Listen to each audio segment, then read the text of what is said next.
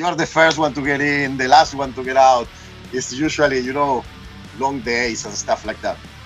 It's very rewarding when everything goes okay, but it's ball breaking when it's not okay.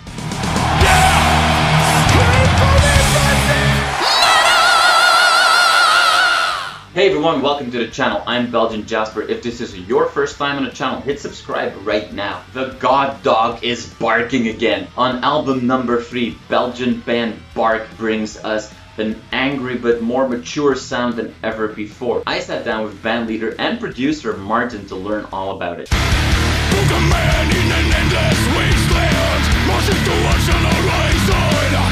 Martin, thank you so much for your time today. Really appreciate it. The dogs are barking loud again. Album number 3. How have the reactions been so far? Nice to see you, Jasper. Thanks for having me. Thanks for the invitation. First of all, the reactions have been really awesome, man. We are very enthusiastic about it. We would like to play, man. That's really what we would like to do, because you know the reactions are good. We have 4 releases now in all Latin America, besides the one that we do here in Europe. So we have in Mexico, Brazil, Argentina, Colombia. You know, it's going great. So we can't wait to go on the road, man. It goes on and on and on and on and on until it becomes the truth. So I want to talk about that in just a little bit, but first to focus on the album, let's get straight to it. This seems to be a more personal record, and also a clearer sound, I would say. Is Written in Stone the album on which Bark has truly found itself? Probably, yeah. You know, we were coming, it's very special album for us because we were coming from a weird period. You know, we had a lineup change, and it was a tough one, you know, because yeah, we are good friends, you know, and we started the band together, so it's not easy to see your friend go, you know. So we were a little bit down at the time of composing it, and I thought it would be the last one, you know. That's why the whole imagery is like a cemetery, and the dog goes underground, you know, to the grave, and you know, things started to change when we started to compose the album. We were like getting enthusiastic, and Tone, the new guitarist, appeared, and you know, a little bit of a renewal in the atmosphere. So, but we still kept that, you know, grave thing.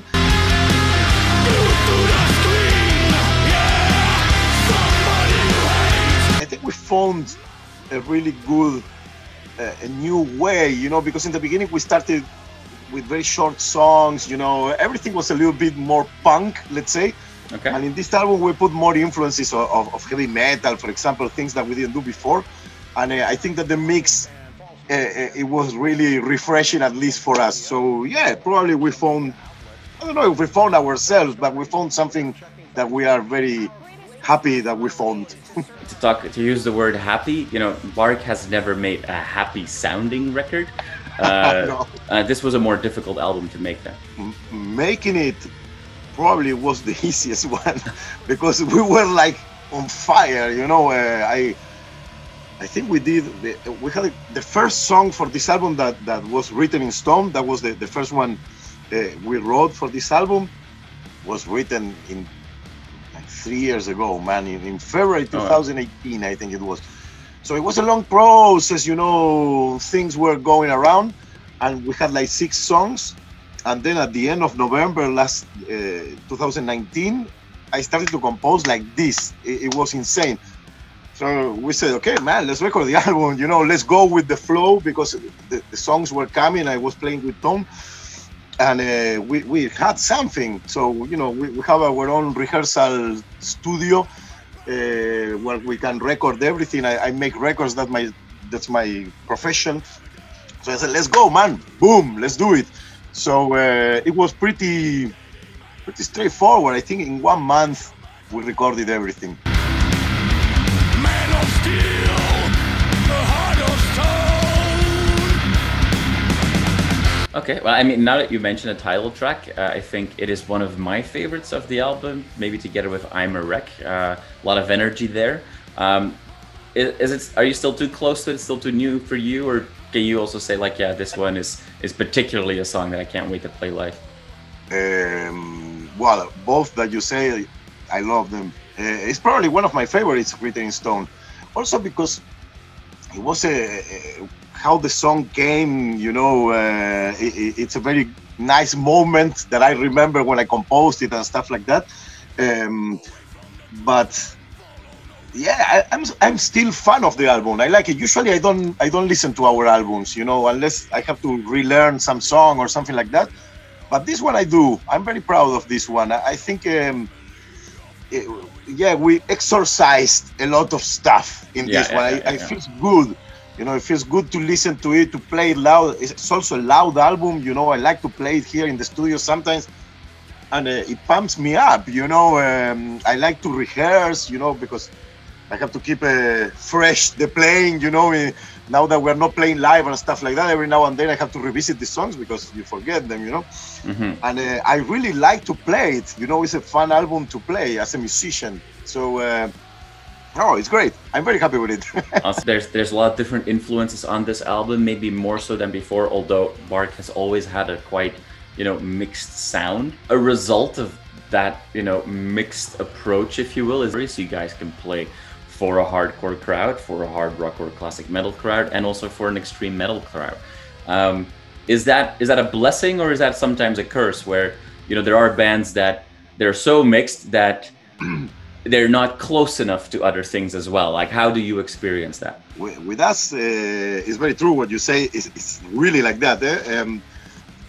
We've been invited to everything. We played in all kinds of festivals, all kinds of venues, and with many different bands. And in general, I don't remember any time that the band was badly received or anything like that.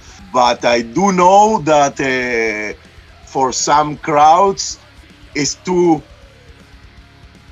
in the middle, let's say. You know, like it's not really death metal, but it's kind of death metal, but it's not really. So for traditional purists, people from any genre, we are completely, you know, not close enough to anything. Some people like it. I love that because, as I told you before, you know, I listen to everything. I don't like to do just one style. But yeah, for us it's a blessing. But I can understand that for some people we are too much of a mix of everything, you know.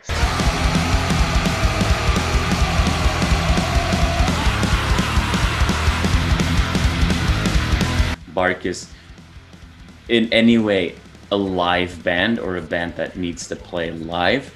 How is you've also said already a couple of times that you can't wait to play some of these songs. Very often when a member of the band is also a professional, you know, producer, mixer, engineer like yourself, that is not always the case. Like, how is that for you? Like, where do you feel most, like, where are you most in your zone? When you're working with another band on a project, or when you're on stage with Bart? Wow, I feel at home everywhere, you know. I like to be busy with music. I do a lot of different things, you know. I do live sound. For many bands that I do the live sound, I do tour management as well. For example, I work with Destruction, with Aborted, and with those two, with Nervosa. With these three bands, I do tour management. But then the Flotsam and Jetsam, no, I do just, you know, the live sound, and someone else does that. Then in the studio, I produce, I play with my band, you know. From all that stuff, what I like the most, I like everything. Maybe I should say what I like the least is to be tour manager. You know, that, because it's, you know, all the problems come to you. You know, you're the first one to get in, the last one to get out. It's usually, you know, long days and stuff like that. It's very rewarding when everything goes okay, but it's ball breaking when it's not okay, you know.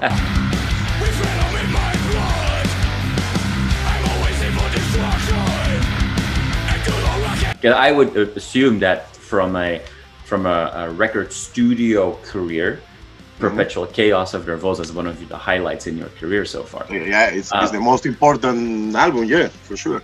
But then at the same time, you've got also the Bark album. So is that tough as a person to, you know, it's almost as having multiple children that have a birthday at the same time, and you know, who are you celebrating with? That's a good one.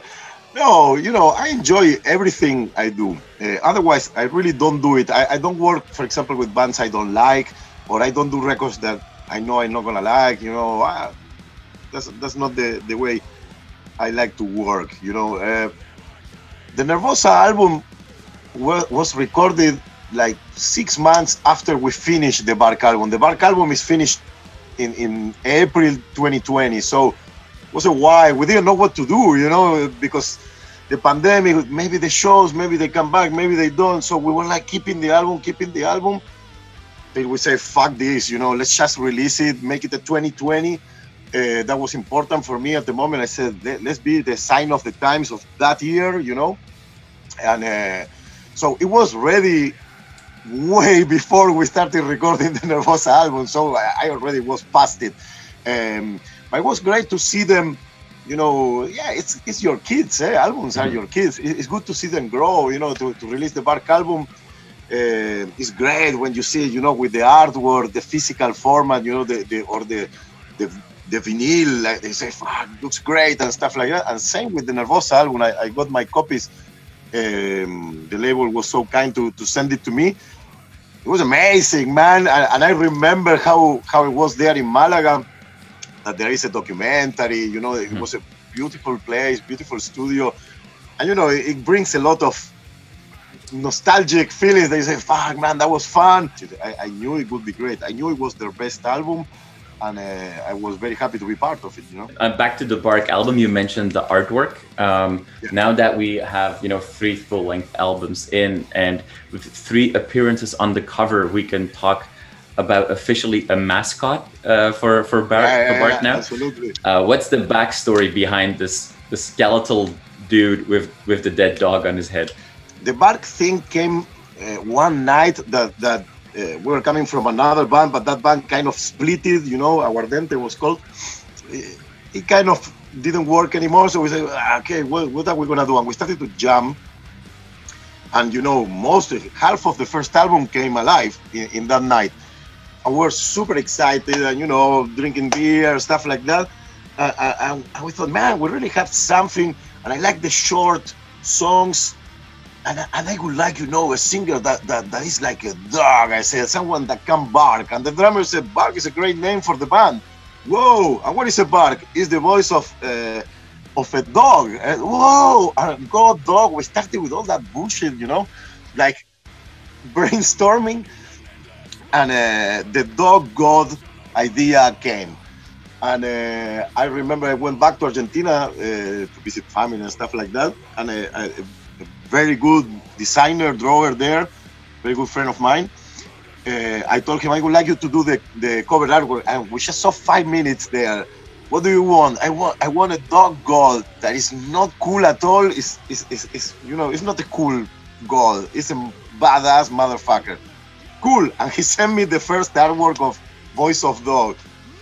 And they were like, whoa, that was amazing. You know, he has this helmet of a dog, you know. And then from there, you start to make ideas around it. You know, it's like it's an animal cult, Bark, you know, it's the connection with the most animal side of us, you know. Doesn't think too much, more impulse, more, you know, rabid and instinct and stuff like that. And by continuation of that, we start to go, you know, we have very street songs, you know, very nocturnal, you know, we have dodgy characters all over the place, you know, it's like the imagery went that way. And this guy is the representation of all that, you know.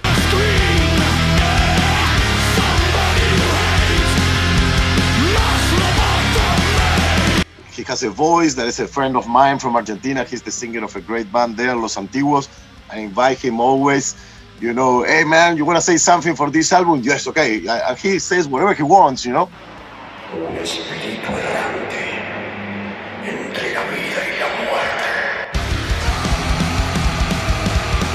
you mentioned it. You are from Argentina, from Buenos Aires, if I'm not mistaken.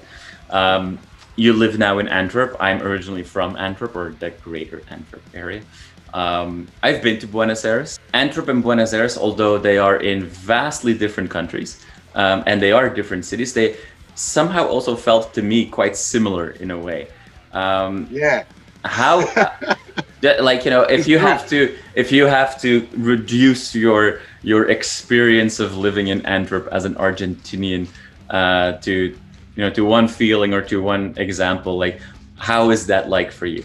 It was a big change, you know, because the city is 10 times smaller. But you know, Antwerp is a small city that feels really big because a lot of things happen. You know, there's a lot of nationalities because of the haven, the port there. You know, a lot of stuff happened. I don't know. It's a good question. It's home for me, Antwerp. You know, it really feels like home. And I have also the same when I go to Buenos Aires. You know, I am there. I say, "Fuck, man, this is home. I missed it." But then with time, I start to miss also Antwerp. And when I come to Antwerp, I miss Buenos Aires. You know, it's a little bit. It's the life of the immigrant. You know it very well. You know how that feels. That you feel a little bit like citizen of the world. You know, but. I feel very comfortable here. I made a lot of friends, and I can do what I love. You know, that's Antwerp for me. I remember that I fell in love with the city the first night because there was music everywhere.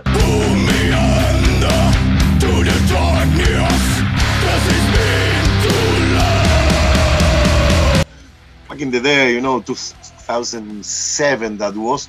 There were a lot of bars and cafeques where you can play, and jazz bars and stuff like that. Now it's a little bit less because, you know, the bohemian parts of the city are starting to be demolished, and they put you a great building for rich people and stuff like that. And a lot of venues or small bars closed. But I felt it was amazing how the city was so musical. So maybe music, that's Antwerp for me. Antwerp is music, totally. Awesome. Antwerp Music City. Exactly. For those who don't know, that is let's call it a mecca for recording and playing in the heart of the city, where Bart has its roots. Awesome. Well, hey, Martin, thank you so much for your time this morning. You know, really excited about the new album. Let's all hope that it doesn't take too long anymore before you guys can, you know, plan some tour dates and take this new music on the road so that the dog god can bark again in front of an audience. Thank you so much for your time, and look forward to our next conversation. Yes, man. Fingers crossed. We see you soon.